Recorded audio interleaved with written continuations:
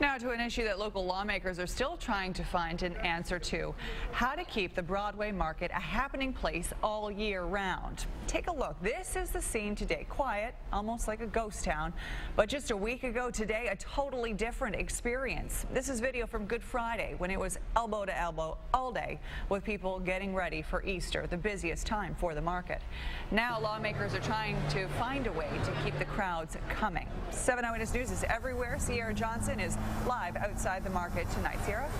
It's almost like a different place. Take a look behind me. There's not many people at the Broadway market. That's because many of their customers come during Easter. Now several customers and vendors are hoping that changes. Now the Broadway market has been a mainstay in this community since the 1800s. Over time, the population has changed and everyday trips became annual trips to the market during the Easter holiday. But Councilman Dave Franzak says the city is dedicated to re-energizing the market, and a new project will hopefully do just that. The city's going to put in a commercial kitchen, which can be used as an educational tool for people, to learn new skills, how to prepare food, how to maybe start in a new career.